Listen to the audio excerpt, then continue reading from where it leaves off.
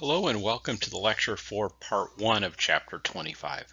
In this lecture, I'll talk about differential analysis, which is how we can provide information as accountants to make decisions in a business. This is really kind of a fascinating part of the course. And then in the next part of this lecture, which I'll record tomorrow, I'll talk about activity-based costing, which is something I really think is pretty cool. So you're forewarned, I'm likely to get excited about that topic. So differential analysis, some people call it incremental analysis, involves using accounting information to choose between two different alternatives. A couple of caveats. Sunk costs, so that's money that you've already spent on something, a decision that's already been made, and it can't be recouped, it's not relevant for future decisions. So the fact that you bought a specialized machine 6 months ago that you can't sell and can't do anything with, that's not a basis for deciding what type of business to do in the future. Okay, so it's sunk, it can't be changed regardless of which path you take going forward. And then a very key factor here is you only examine the revenues and costs that will change. So if you're looking at two different scenarios, you don't have to look at the entire company under both scenarios. You only have to look at what is going to be different under the two different scenarios. So you kind of weed things out. The book kind of contradicts that a little bit in a couple of their examples. I'll point that out as we go. So the process for doing a differential analysis is the following. So first you identify the objective of the decision. In most businesses, the objective of a decision is what will increase net income, what will improve our bottom line. And then once you do that, you identify different courses of action. In this, the book just describes usually option A or option B, two different choices, but of course it could be 6 different choices. It could be a variety of different things. It doesn't really change anything that we're going to look at. So once you identify the different courses of action, you gather as much information as you can, and you perform a differential analysis, which we'll go through a couple of examples of that. That leads to a decision that's made, and then this is very important, and a lot of people skip this step, is to review and analyze the result of the decision after the fact. And so the purpose of that is to say, were my assumptions correct? The information that I gathered, did that hold true in reality? And it'll cause you to be better about making these kinds of decisions going forward. So a couple of complexities that are not addressed in this chapter that would be addressed in a higher level course would be one consequence might be investment income that you earn for cash saved by not doing a particular course of action. Another would be state and federal tax implications for the decisions. Another would be the opportunity cost. So those are benefits that are foregone or missed by not taking a particular decision. And then secondary impacts. So how might choosing option A over option B affect other seemingly unrelated parts of the business? So it can get more complex than what we're talking about here is the long and the short of it. So some common types of decisions that are made using this is to either lease or sell equipment. So I have an extra building on my property. Should I rent it out to somebody or should I just sell it? Now that works in reverse too. So a copy machine for my business, am I better off leasing it, renting it in effect, or am I better off buying it and owning it? If any of you have ever leased a car, you've had that decision. Should I buy it outright or should I pay a monthly amount and give the car back at the end of the lease? So we'll talk about that.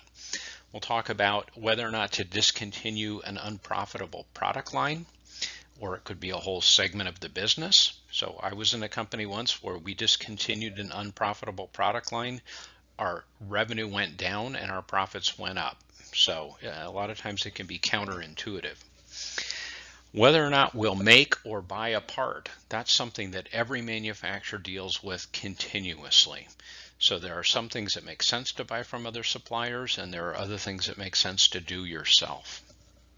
We'll talk about whether or not to replace a fixed asset, like say a company truck that's got 300,000 miles on it. At what point are you better off getting a new truck versus continuing to fix the old one? We'll talk about selling a product or processing it further, and then accepting a special offer. So you normally sell something at $10 and a customer comes and says, I'll buy a whole bunch if you can sell it to me for $8. Should you take the offer or not? So a lot of times these decisions in companies become the subject of heated arguments. People have different vested interests and sometimes benefit personally from a decision being one way or the other. Obviously, if you're in charge of a product line and we're debating whether or not the product line should be discontinued, you might argue really strongly against that because it affects you personally. So it's important to make sure in these kinds of situations that you have been as transparent and as clear in the facts that you've gathered as possible, and don't get pulled into the emotional aspects of the argument. So the first one I want to talk about is lease or sell. So in this case here, we have equipment that costs $200,000. It has $120,000 in accumulated depreciation, so it has a book value of $80,000. So one alternative is to lease it out for $160,000, but we'll have to maintain it, so we have repair, insurance, and property taxes. It's still our property for $35,000. Or we could sell it for $100,000 and pay a 6% commission. Again, the $80,000 of book value, that's a sunk cost. We already bought the equipment, it's on our books, so it's going to be there regardless. Either it's going to offset the gain we get on the sale price, or we're going to have depreciation on it. So it's going to hit our financial statement one way or the other. So in this case here, if we lease the equipment, we get $160,000 in revenues, $35,000 in costs, so the net effect is income of $125,000. Now, of course, that would be offset by the depreciation, but again, that's a sunk cost, so we don't need to consider it. Or we could sell the equipment for $100,000 minus the 6% commission of $6,000 and have $94,000 left over. As you can see in the third column, the differential effect, we're $31,000 better off by leasing the equipment out than by selling it. So it's fairly simple and fairly intuitive, but seeing it like this, it presents it very clearly. Here's the consequence of alternative 1, consequence of alternative 2. We're only looking at the things that are different between those two alternatives. Next, we'll look at whether or not to discontinue a product line or a segment. So this company's got 3 different kinds of products that it has: Corn Flakes, Toasted Flakes, and Bran Flakes. And you can see the overall company has sales of $1 million and is profitable to the tune of $69,000. But if we look at the Bran Flakes product line, it's unprofitable. So one of the problems with that is what we're looking at is a traditional income statement. So if we converted it to a contribution margin income statement, we'd see that Bran Flakes with $100,000 in sales, $60,000 in variable costs, and variable cost of goods sold, $25,000 of variable operating expenses. So it's got $85,000 in variable costs, so it produces $15,000 of contribution margin, which helps the company. So the primary reason for the loss is the allocation of fixed costs that don't go away if we get rid of the product line. So we can look at that as follows. So option 1 is we continue to keep Bran Flakes in the mix, and we get $100,000, and we have variable costs and fixed costs, so we have an $11,000 loss. And then the other options, we discontinue Bran Flakes. So in that case, we get no revenue, we get no variable costs because there's no variable cost if there's no product being sold. And then we have fixed costs of $26,000. So you can see there we're $15,000 worse off by discontinuing the Bran Flakes product line. And as I mentioned a minute ago in the last slide, what was the contribution margin for Bran Flakes? It was $15,000. So we're worse off by missing out on earning that contribution margin. So if fixed costs are truly unavoidable and can't be voided or dismissed, then if a product line has positive contribution margin, we're better off by keeping it than getting rid of it. The next one I want to talk about is make or buy. So a part is currently being purchased for $240 a unit. We have excess factory capacity. That's an important element. And we've got information there on direct materials, direct labor, variable factory overhead, and then fixed factory overhead. And again, remember that fixed factory overhead is going to be there whether we buy this part or make it ourselves, regardless. So I can look at the two alternatives here. What if I make the panel myself? What if I buy it? So if I make the panel itself, I don't have a purchase price, but I have direct materials. See, it's a negative number because it's a cash outflow. I have direct labor, I have variable factory overhead, and I have fixed factory overhead. So the net cost is $280. If I buy the panel, I pay $240 for it, but I still have that fixed factory overhead of $68. So $308 is the total all-in cost of buying the panel.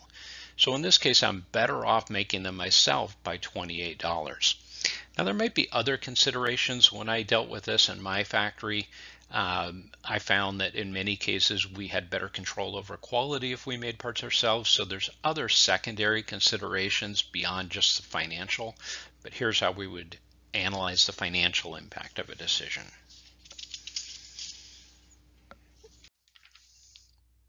So the next is replacing a piece of equipment. So in this case, we have an old machine with a book value of $100,000. It costs $225,000 in variable costs to run annually. We could sell it for $25,000 if we were going to sell it as a used piece of machinery, and it's got 5 years left of life.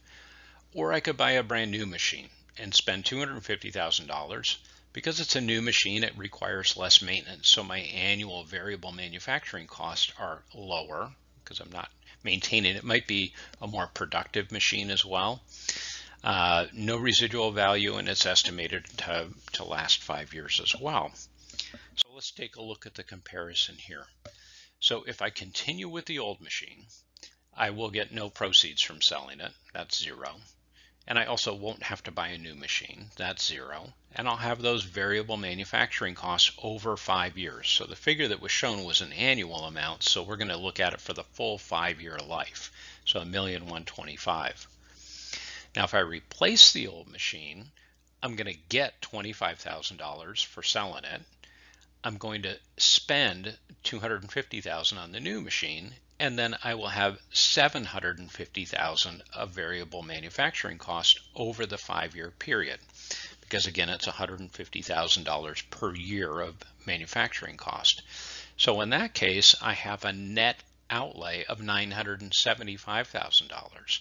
So by replacing the old machine, the impact on the company is we're going to be better off by $150,000. So I think you can see this would be a very relevant way to lay out the information required to make a significant decision about outlaying that kind of money. The next one is whether or not we should process something further, add cost to it to sell it at a higher price, or sell it as is at that juncture. I used to be in charge of a sawmill, and we would talk often about whether or not we should sell scrap as rough lumber or if we should plane it so it could be sold as surfaced lumber. And in that case, we looked at the additional cost of planing it versus the additional amount that we could get if we sold it. This is dealing with kerosene, which could be further refined into gasoline. So in this case, we have a $4,000 batch. The cost of producing kerosene is $2,400, and the selling price is $2.50 per gallon. Now, if we process it further into gasoline, there's some evaporation that takes place. So that 4,000 gallons becomes 3,200 gallons. And there's some cost of producing that, okay? And then the selling price is higher for gasoline than kerosene. So again, we'll set it up the same way. Option A, option B, or in this case, alternative 1, alternative 2. So if we sell it as kerosene, we get $10,000 and the costs are $2,400. If we process it further into gasoline, our revenues go up a little bit, even though it's a lower volume, and our costs are a little bit higher because we're processing it further. So the net impact of selling it in an intermediate stage as kerosene is $7,600. If we process it further to gasoline, we're better off by $550. So again, if it was the opposite, if we were worse off by processing it further, maybe the cost or the price of the gasoline is lower or something like that, then we would make the decision, the rational decision, better to just sell it as kerosene than to incur further cost. The last one I want to talk about is one that comes up all the time, and this is whether or not to accept business at a special price. One thing I would have to say that kind of is an assumption that runs through this particular example is it's critical that accepting an order at a special price that your existing customers not find out about that, which is kind of a funny thing to say. But obviously, if you're selling basketballs at let's see, $20 each, I think is the total. And if you get an offer to sell them at $18 each, you don't want all of your customers to find out that you're actually selling them at $18 at a lower price, because they'll want that same price. So in this case, we've got some information there about variable costs and fixed costs. And you can see here, if we reject the order, we get no revenue and we have no cost. If we accept the order, then we'll have $90,000 in revenue, $62,500 in cost, so we'll be better off by $27,500 by accepting that order. Even though it's less than what our total cost is, it's not less than, the selling price isn't less than our variable cost. So as long as we can sell something at more than our variable cost and we have capacity, we'll be better off financially as a company. Again, it's assuming that accepting this offer won't affect your existing market. So that is the end of this presentation. I hope you found that helpful. I would recommend, as you're doing the homework, which involves a lot of these different types of analysis, that you look back at either the PowerPoint or this lecture. And I will talk to you again when we cover part 2 of this, which is activity-based costing. Thank you.